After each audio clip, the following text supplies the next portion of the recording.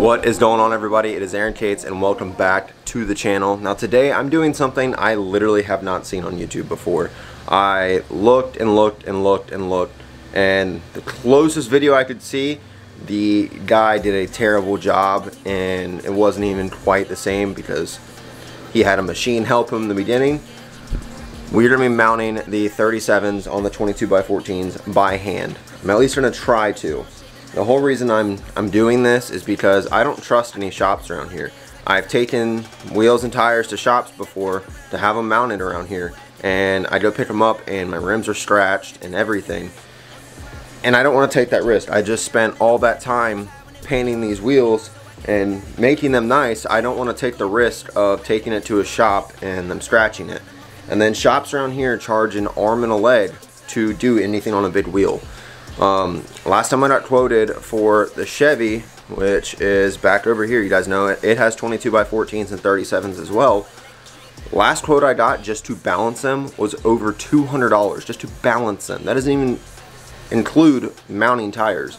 So if I were to take these to have them mounted and balanced, I'm looking at like $300, and I'm not paying that at a shop when I can try and do it myself. So this morning what I have to go get some valve stems for all the rims because they don't have valve stems in them, and I have to go to Harbor Freight and get this tire. It's kind of like a pry bar, but it's meant for mounting tires on rims. I have to go get one of those. It's like $6 at Harbor Freight. I mounted all of the rollers on the Ford. I mounted those with pry bars, but I mean, I don't care about those rims. Those rims get scratched, who cares?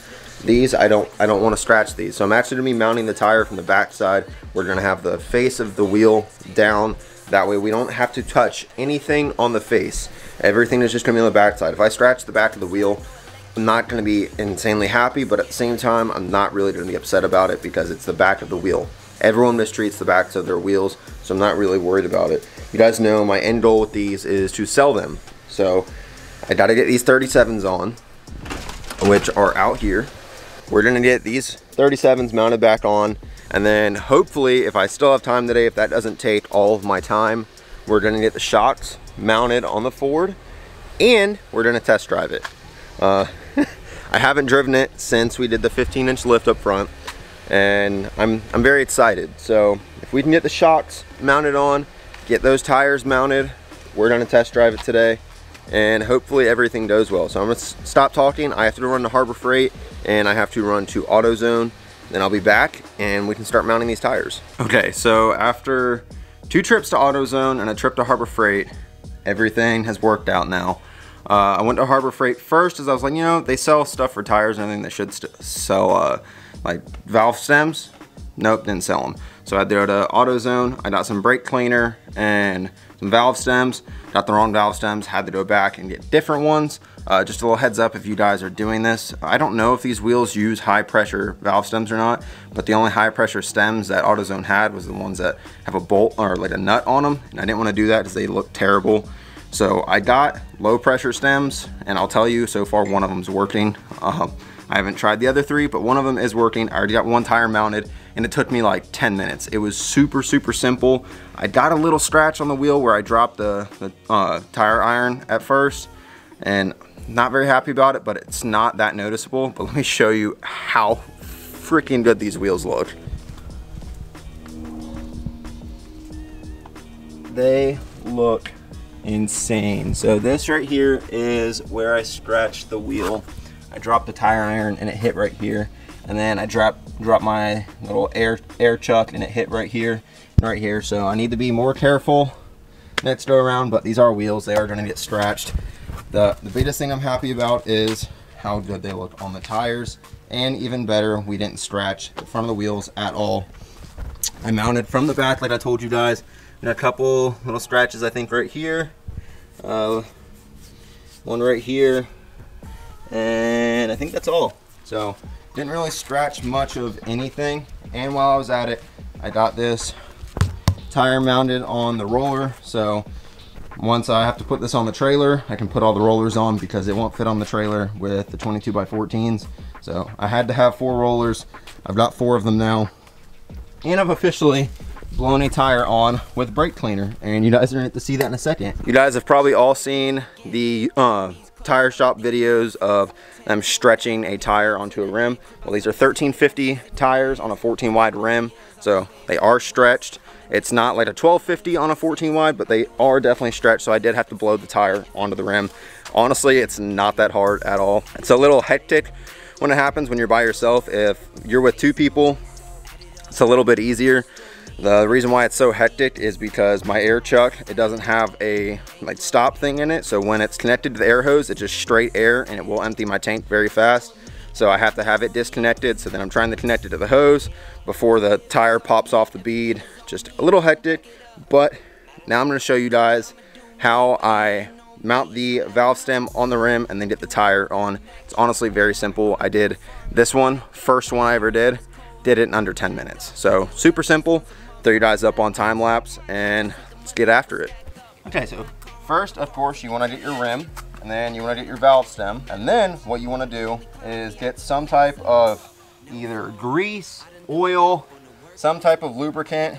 Could be dish soap like I'm using. Put a little tiny dab on your valve stem. Wipe it all the way around where that little rubber gasket is, and then pop it through the hole. I've got this little tool right here that's got a valve core remover. That's got a thing that screws onto the valve stem to help you pull it through. Once you have it screwed on, you literally just pull and you guys can watch it. Just like that, it's in there. Now we can get our tire on. Okay, now what you want to do is make sure there's nothing on the inside of your tire, no leaves, not a lot of dirt, not a lot of water, anything like that. Then you want to check the sidewall of your tire. You want to check and make sure this isn't directional, or if it has an outside or an inside side of the tire. Because a lot of times they'll have an outside and an inside. It's more common on car tires than truck tires, but a lot of truck tires are directional. These tires are not, but tires like RBP and I believe the Road One Anthems or something like that, they are directional. If they have an arrow going forward, that's it. That's the way the tire needs to go. So you gotta make sure you put it on the rim that specific way. These tires are not that way, but just check your tires before you go mounting them on, because you're gonna be really upset if you get them put all the way on and your tires are backwards. So check your tire, make sure the inside of it's clean, and then we can get to mounting it. Now, once you're sure that your tire is clean, it's not directional, anything like that, you wanna get some water and dish soap.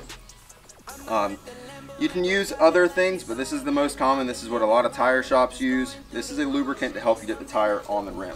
So what we're gonna do is we're gonna spray the whole inside of the bead of the tire. Just go around and absolutely soak it in this dish soap and water, because this is gonna be your lubricant. This is what's gonna help you get this tire on even better. So once you have it all soaked up, you're gonna pick up the tire and basically drop it on your rim. And then you're going to use your weight to an advantage. Me, I'm 6'6" and I'm 240 pounds, so I've got a lot of weight to use for my advantage. But you want to work the tire on like this.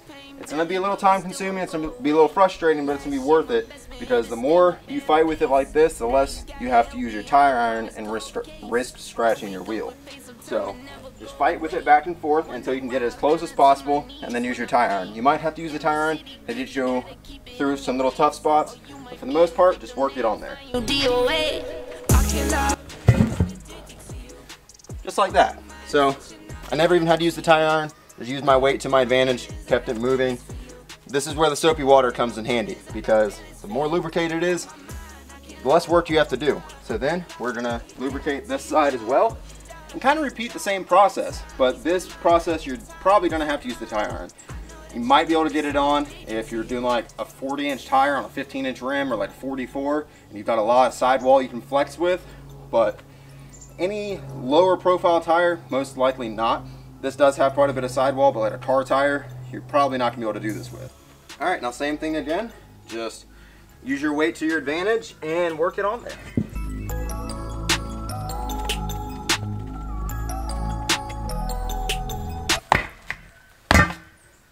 Just like that. So now we have the tire on the rim. This is where it gets fun.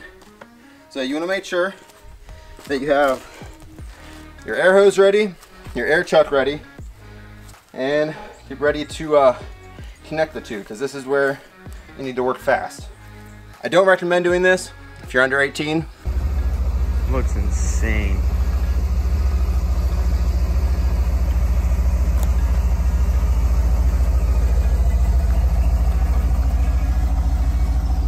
Have parental supervision. If you're an adult, have someone with you. I am a RedNet trained professional. I don't know how else to put this, but don't sue me, do this on your own terms. I'm gonna fill the inside of the tire.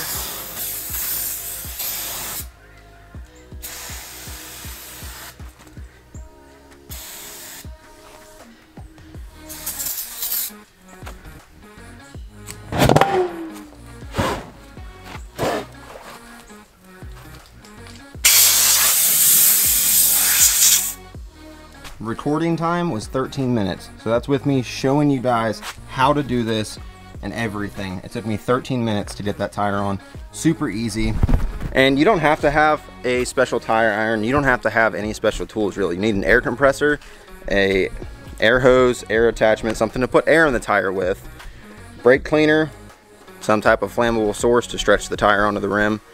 And you could use a screwdriver, you could use a pry bar. You could use anything that is sturdy enough to move the tire on. You guys saw I got the tire onto the rim the first time without even touching the tire iron. I used the tire iron the second time just to help speed up my process a little bit, but didn't scratch this wheel at all. And it's on there. I mean, we've got two. They are not balanced. I will have to have a shop professionally balance these, but I'm not going to do that for a little while because I'm going to wait till after I move. Hopefully we can find a new shop in Georgia that doesn't charge an arm and a leg to balance tires and be all situated then. Now I'm going to go and I'm going to mount these other two and then we can get them on the truck. I have to go get some gas for this because it is out of gas, and then we'll be able to test drive and finally get some pictures of this thing squatted on the road and not in the driveway, so I can finally lift the rear. Oh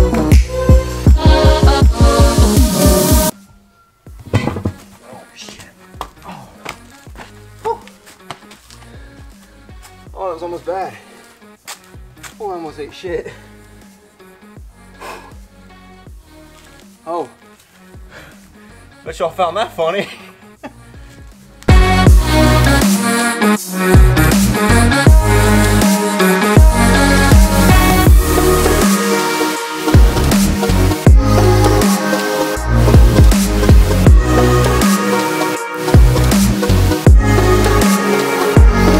Alright, and just like that, the tires are mounted on the rims. This is the only one that fought me a lot. Fought me going on the rim and fought me beating. It's the only one that when I lit the flame, the brake cleaner, that didn't blow up on the rim the first time. I had to do 2 times on that. Caught the blanket on fire. Almost singed the hairs on my face. But we got all of them on. This is the only one I did not have to use the tire iron at all to mount this one. It went on completely by itself. Now, I want to say to you guys, what other YouTubers do you see hand mounting their 22x14s and 37s? Hand mounting any of their tires for that matter. You don't see it. So if you guys like seeing content where I teach you guys how to do things and I do everything truly myself, hit that subscribe button. So now we're gonna get these put on the truck. I have to get some gas and then we're gonna test drive it. It looks so good. Now, besides the fact that it looks like it skipped leg day, these are 37s, but I mean, it absolutely skates them. It looks so good. I mean, I even kind of dig the squat. Like, it honestly doesn't look that terrible. I mean, it is quite a bit of squat, but it doesn't look that bad. Oh, it looks so good with these on it. Now that we are finally finished with this whole wheel ordeal, I can tell you guys the route I wanted to go with these originally. You guys know, if you've been following this for even the last month, I wanted to have these powder coated. I had a friend that had built a powder coating oven. We were gonna do it at his house and everything, but things didn't work out. I wasn't allowed to film there, and that was really the whole reason I wanted to do it. I was gonna do like a rainbow bass boat with the wheels. It was gonna be like a black base and then like rainbow, almost like flake, but it wasn't flake. It was gonna be psychedelic, so when you looked at it, it's gonna go through all the colors of the rainbow, and it was gonna be super sparkly like a bass boat. That was what I was gonna do with the wheels, but it didn't work out, so this was the next best thing, and I can honestly say I am really freaking happy. I didn't do it on camera, but a couple weeks ago I got the steering back from a family friend who extended them for me. The track bar is a little too long and I've got it bottomed out. So, you know what that means? We're gonna have to lift this a little bit more because it's not exactly even underneath there. This side sticks out just a little bit further than this side, just because that track bar is pushed over that way about ½ an inch. So we need to lift it at least another inch so we can center this axle some. But you don't see me complaining about that. It's officially on its own weight, nothing underneath of it. It's running. It is ready for a test drive. Now I must say, I threw some stuff away and I was walking back from the trash can and looking at it at this angle. Oh my God, it looks sick. Oh, it looks so good. It's time to take it for its first drive since it got the 15-inch lift. First drive on the setup. I gotta make sure the brakes still work first, I guess, because I mean, I haven't driven this thing in months.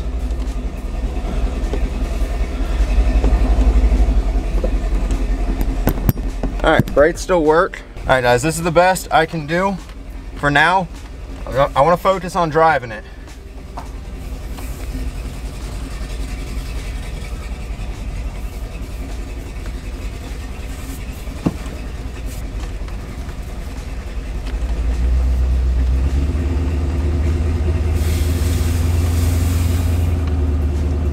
Oh, I'm so happy this thing's out of the driveway, guys. You have no idea. Oh, it looks so good. Look at it. Oh my God. Oh, it looks killer. It looks so good. It sounds good. It looks good. Now we just have to get rid of this SWAT. But honestly, I might keep it for a little bit because it's going to get attention this winter.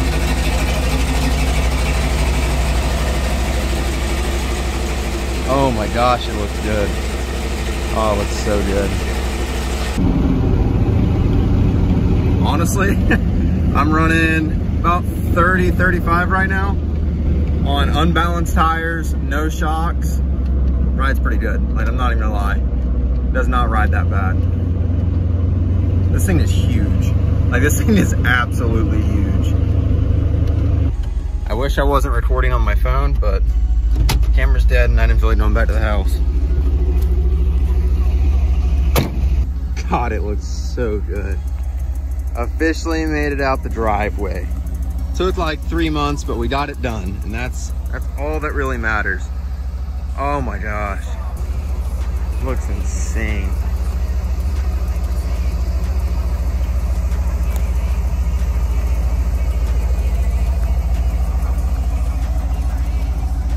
I'm so proud of this truck just because I built everything that's on it. Everything that is done right now, I have done myself. No one else has touched. I welded the exhaust. I installed the headers. I solid axle swapped it. I built the radius arm drop brackets. I mounted the freaking tires on these rims today. Like, guys, hit that like button. This is awesome.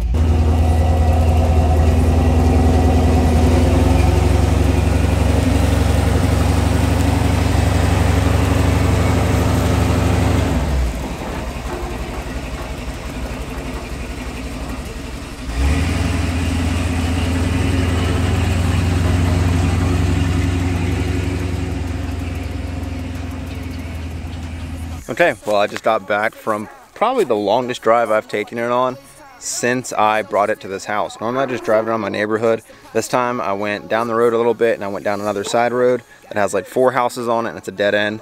I try and stay off any busy roads with this because it is not tagged and it is not insured. So I want to make sure. What the hell was that? Whatever that noise was, just came from the woods over here. Something just got attacked by something. Okay, well, like I was saying, I try and stay off any busy roads or any roads with any amount of traffic. I try and only go down roads that have like 3 or 4 cars like every 10 minutes. So just test drove it. Honestly, for these tires not being balanced, and this not having shocks on it, I got up to like 45 miles an hour and I couldn't tell. I'm sure around 50 to 60 you'd probably be able to tell a little bit more, but 30 to 40 you couldn't really tell. And the back tires are pretty chopped, so I'm hoping to smooth them out some. Sadly, these tires can't stay on much longer. I have to put the stocks back on to get it onto a trailer, and then when it's gonna be sitting in the driveway up at our new house in Georgia, probably have to have the stocks on it because it's a narrow driveway, and these 14 wides, it's gonna be a pain to have it in the driveway with these, so those will probably go back on. So I want to thank you guys for watching. If you like the way the tires and rims turned out, hit that like button because I love it. The hell?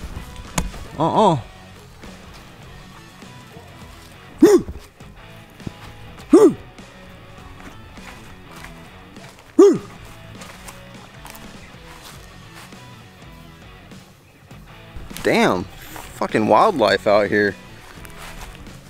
So, little side note, guys, I got attacked by a raccoon out here about a year and a half ago. So anytime like I see animals out here, I automatically freak out because it had rabies when it attacked me. It went all the way up my leg up to my waist and attacked me. So fox just scared the living shit out of me. So I'm gonna hurry up and close out this video because I ain't got my gun on me and get inside. So thank you guys for watching. If you like the way they turned out, hit that like button. While you're down there, hit that subscribe button. Stay tuned for the next videos, guys, because we got more content coming now that this thing's back on the road. I'll catch you in the next one. See ya.